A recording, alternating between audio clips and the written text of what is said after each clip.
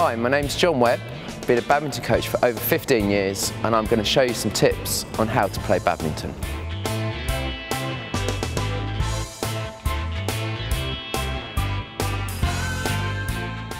Hi, I'm going to tell you the correct way to grip a badminton racket.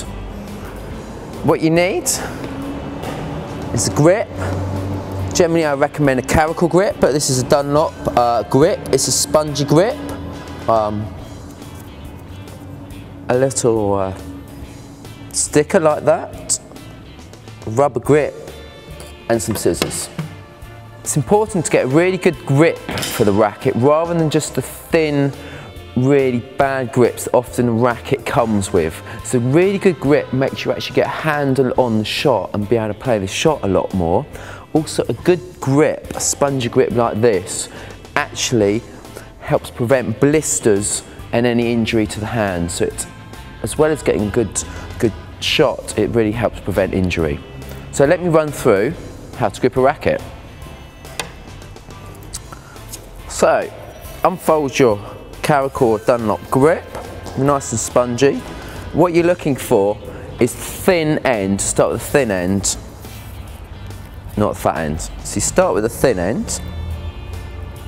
You take off the underneath part so it's nice and sticky there. And then you'd start right at the bottom. So this is right on the edge of the racket. And then you'd start winding it round, but pull it nice and tight. And then you're winding it round, and then when it gets to this bit, you're just overlapping it, but pull it nice and tight. So there's no gaps, there's no air. So it runs round really nice and tight.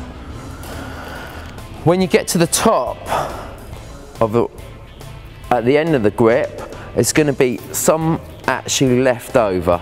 So don't use all the grip, but just wrap it to the top of the racket. And then you just want to cut, just snip the top bit off. Pair a little nail scissors or something, so it's wrapped round to the top. Then once it's at the top, put this little sticker and wrap it round and seal it. And seal it in so it's like that. So the end result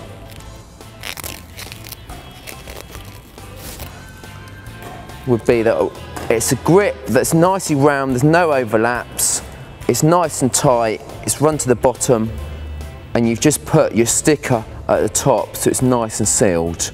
So it's really firm, really spongy and nice to hold.